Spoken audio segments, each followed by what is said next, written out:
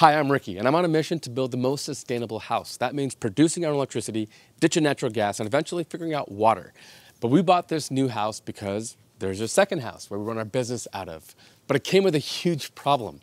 It has really ancient electrical built back in the early 70s. And there's a bunch of old equipment and other stuff. So when EcoFlow reached out and said, hey, Ricky, you want to check out this EcoFlow Smart Home Panel? We said, heck yeah.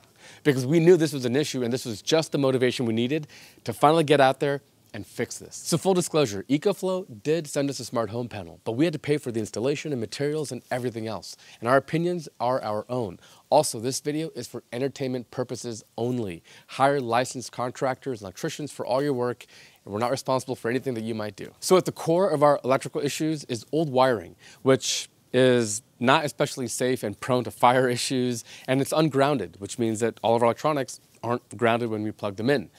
Secondly, they're all kind of undersized. They're 15 amp circuits, which limits how much power you can draw. So we wanted to upgrade all that and go with modern Romex wire and 20 amp circuits.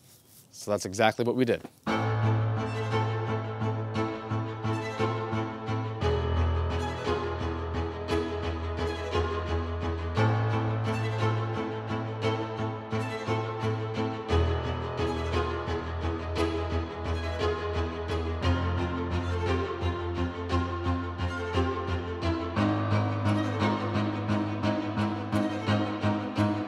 Okay, so the walls are all clear, the floors are clear. Next up is the dirty and the part that I'm not looking forward to, which is getting under the house and replacing all this older style electrical wire. And just as we noticed, there's no ground wire. It's just neutral and load. And that's what the issue is with this old style wiring. So we're gonna rip all this out, replace it with this here, which is 12 gauge, 20 amp rated Romex. So what we're gonna do, I think, is unscrew all these outlets, unwire them, pull this down, see where it leads, pull it all out, and then replace it with new wire. All right, so part of building the most sustainable home is getting rid of all the natural gas. So this was the heater we had before, and Brim and Juan had complained that when they ran it in the winter, they gave them a headache. So I think there's just maybe a little bit of a leak. It's old, doesn't really matter. We're ripping this whole thing out. So this line here, look at how bad this looks. You see how it's falling apart? This is just a fire hazard waiting to happen. This is turning into an absolute nightmare. I knew that we'd find crazy stuff down here. Old houses always do. But there's a ton of absolute crap. Like, for example, look at this. You have like 4 different wire seams all butted up, not in a junction box, just kind of wired up and taped. And it's turning into a far bigger project than I thought it was going to be. I was thinking one day, get in, get out, but we're on day 2. Is that right? We're on day 2, and I'm thinking there's going to be another day. So really, the electrical alone is going to be taking up 3 days, which is going to come out of Juan's budget. What? Sorry, Juan. We were able to successfully remove all the old stuff. If you get in tight here, take a look. So this is how they used to make the wire. It was braided, but you see, look at this area that I pulled out. It was completely unprotected. Now, you know, there's nothing actively rubbing. It's not like there's an airplane where it's vibrating or anything, but still, this is completely unprotected. And look at how bad this was. We've also upgraded a lot of these 15 amp lines to new 20 amp lines. So that means in the kitchen, we now have 2 20 amp circuits instead of 2 15 amp circuits, which means you have an extra 500 watts you can pull. The living room where the team will be working out of is a 20 amp circuit. The studio where we record in, 20 amp circuit. So between that upgrade and all new electrical, we're looking pretty good. Now, the next step will be to prepare the area to the left of this service panel for the EcoFlow.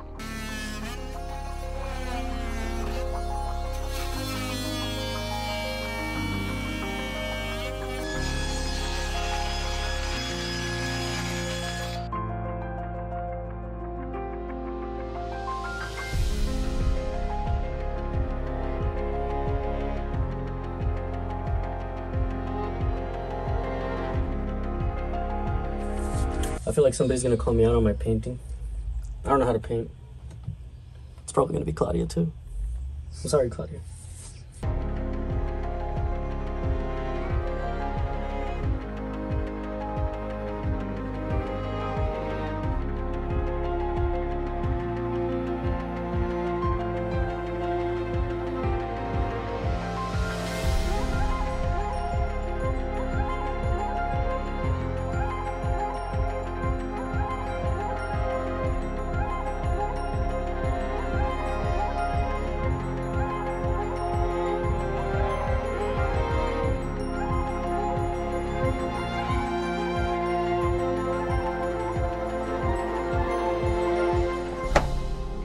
Now let's talk about exactly how the smart home panel works. It attaches to the side of your main electrical service panel. Here in the US, you'll typically have two 120-volt lines coming into your panel, where these trunk lines are distributed throughout your house via branch circuits.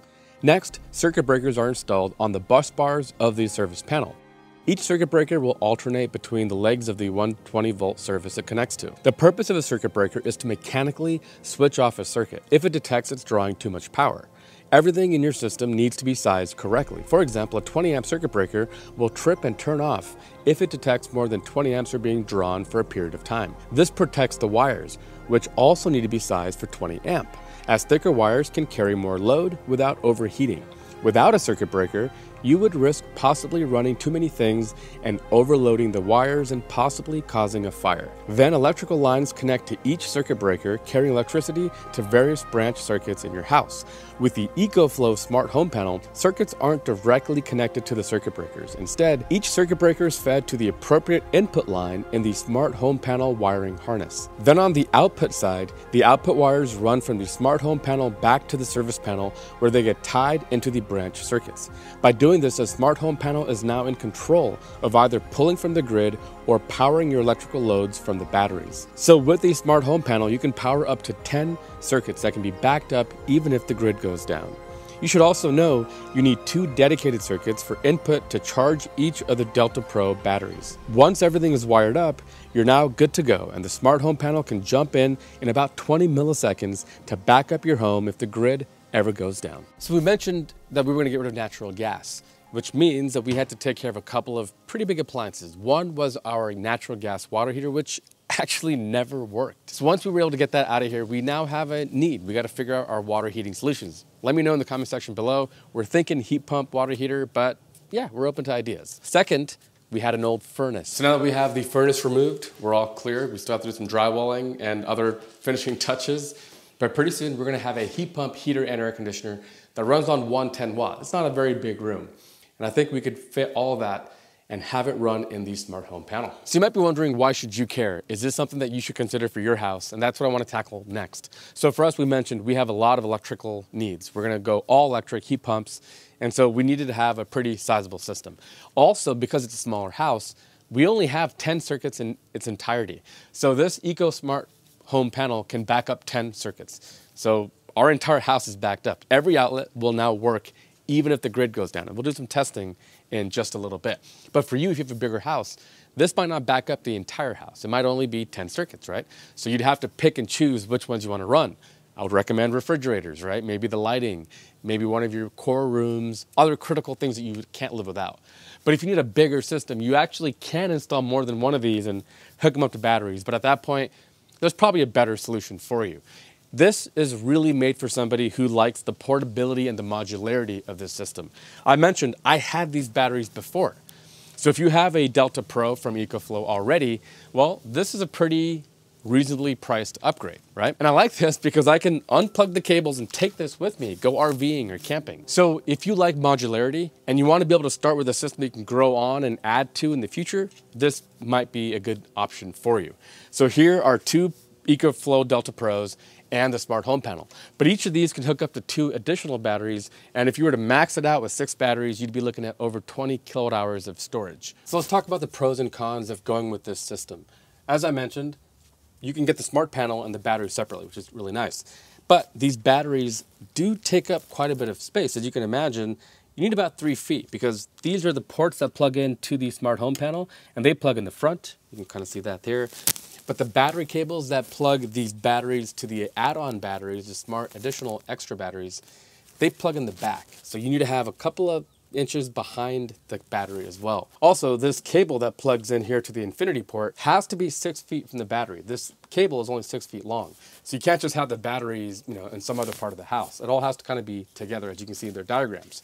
But if that scenario works for you, yeah, absolutely, just check it out. Okay, and now the moment of truth. Let's simulate a power outage. The lights are on, everything's on and connected to the grid. I'm gonna go turn off that entire service panel. 1, 2, 3. Do you notice anything? Anything flickering? Okay, so now if you look at the app, the green arrow representing the grid is turned off. which means we are powering off of the EcoFlow batteries. So currently both batteries are about 50% charge, and let's see how much energy we can use. Okay, so step one, let's do 2 minutes on the microwave. Okay. Now we are pulling 1.6 kilowatts. Let's turn this on. This is a little air fryer, similar levels of power consumption. So now that's running. We should be around 3 kilowatts now. There's 3 kilowatts, okay. Here's a space heater, which is probably about 1 kilowatt. Turn that on. And yep, there's 3.8 kilowatts. That'll speed up a little bit more. No, there it is, 4.3. So 4,300 watts now that we're using. Here is a industrial size heat gun. I'll put that on high.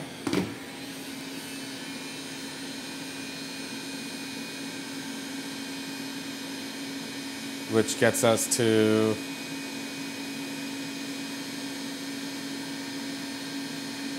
where are we at? There we go, 5.8. So it takes like 5 or 6 seconds to update the numbers sometimes, depending on your internet connection possibly. So now we're at 5.8 kilowatts. Finally, a shop vac.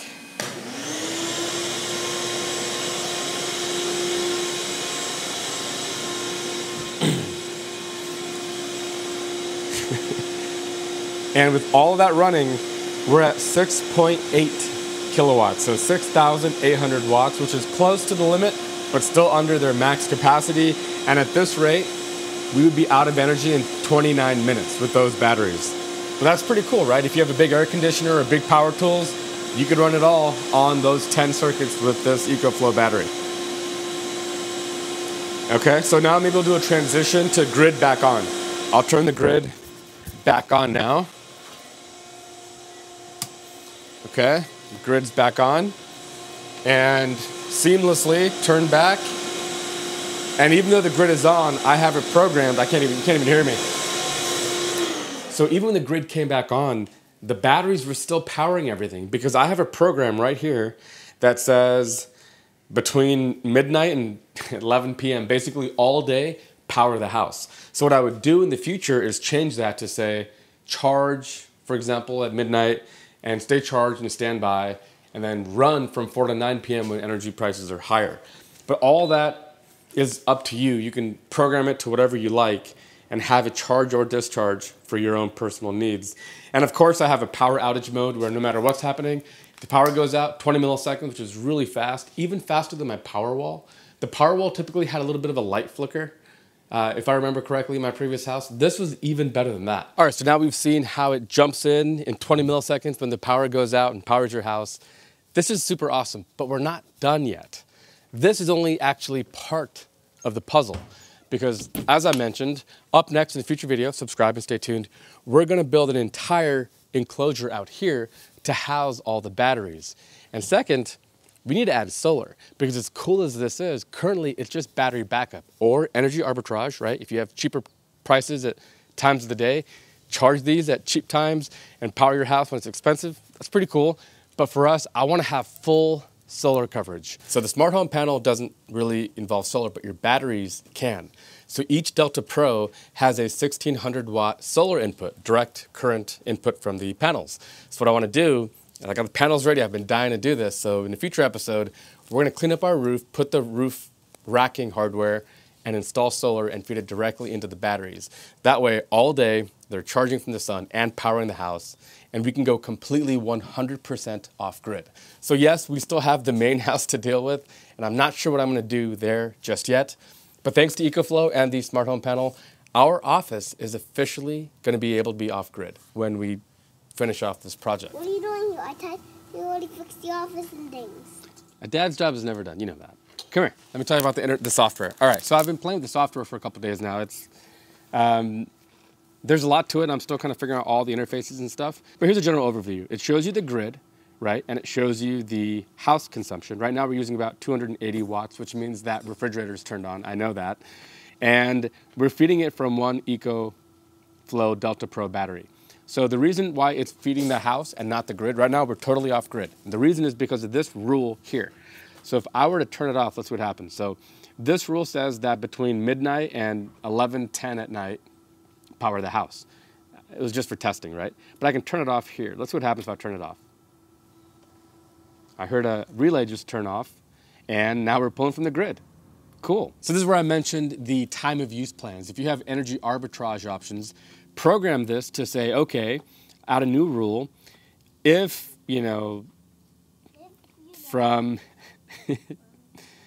this day to that day, every day, let's add a time from midnight to 6 a.m. here in San Diego, that's our time. Then recharge Delta Pro, right? Port 1 and 2. And you can set the charge speed and the charge level. That's pretty cool. So I can say, okay, charge at 1800 watts and charge it to 90% because you don't want to run it to 100. Cool. And then I hit save. Please choose a start date. Right.